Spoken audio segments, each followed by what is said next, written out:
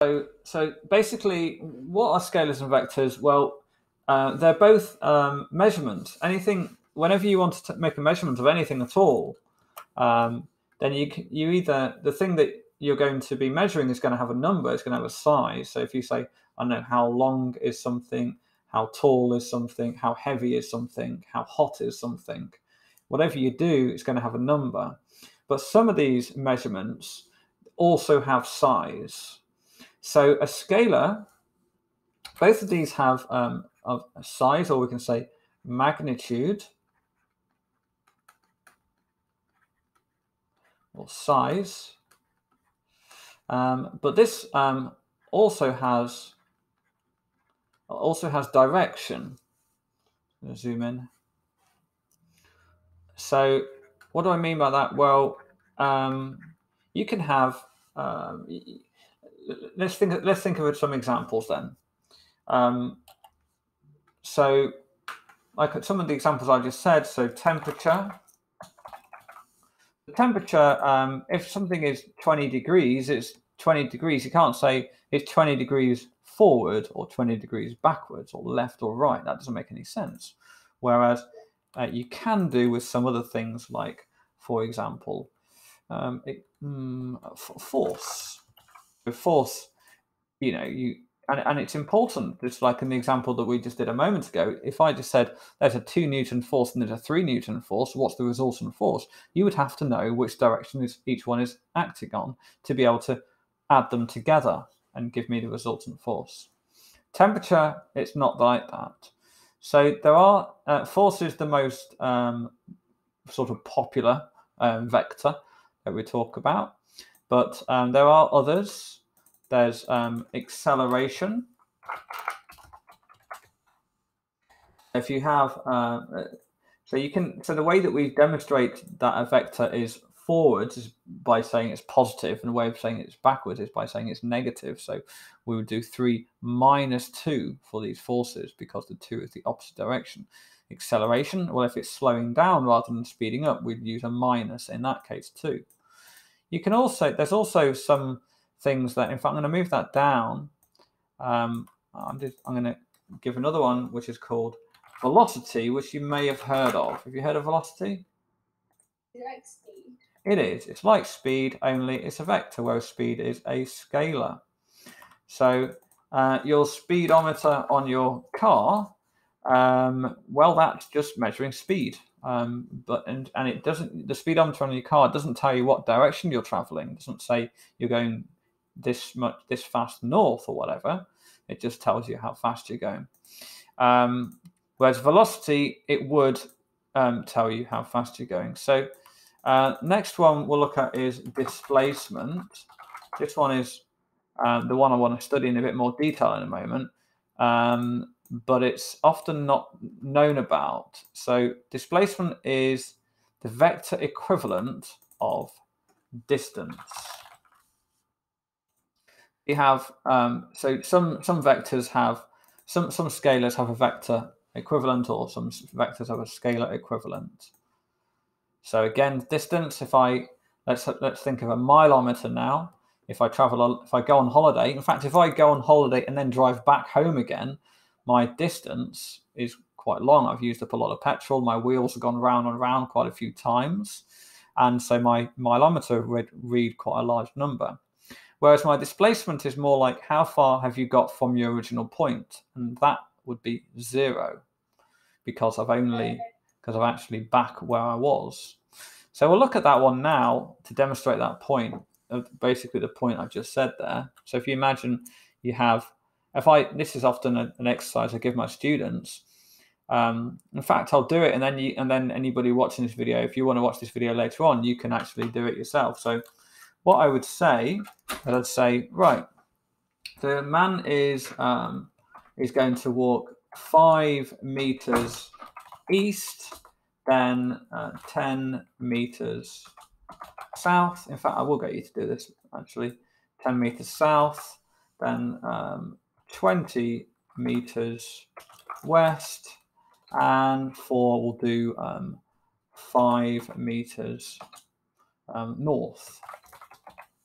So whether you're watching it or whatever, just pause the video there and, oh yes, I'm going to give you a question. That will help. So what I want you to do, can I, yeah, that's better. So the first thing I want to know is what, I'll do A. What is the total distance traveled? Not too hard, not a trick question. And B, how far is he now from his starting point? Okay.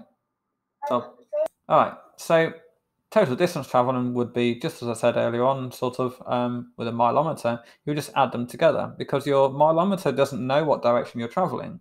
So just 5 plus 10 plus 10 plus 5. Sorry, 5 plus 10 plus 20 plus 5. So yeah, that would be 40. So distance traveled would be 40. How far is he from his original point? In this case, we have to kind of, we have to draw it, or at least draw it in our heads. But let's start off with a cross. Label it as H for home.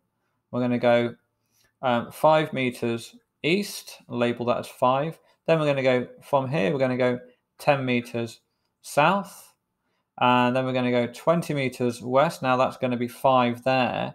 And then another 15 over here. So I'll label that as 20. And then we're going to go 5 meters north, which is going to be half as high as that 10. My diagram is definitely not to scale. So if you did this to scale, then you would basically, you would just then measure from this distance here. Now, I haven't used the word displacement. If I said, what is the displacement? Then the direction would be from the start to the finish. So the arrow would be going to the bottom left, like that. That would be the displacement. How would we do it accurately in a way that we don't need to use? We don't need to measure it. Now, the specification wants you to use the scale drawing method, but if you wanted to check your answer, or if they do change it, then you can use Pythagoras. So we really just want to work out what is the length and height of that. Well, because that's 5 and that's 10, then that must be 5 there. And we've taken off a 5 there, so that's 15 there. So we're just going to say it's 15 squared plus 5 squared, all square rooted, is what the displacement is.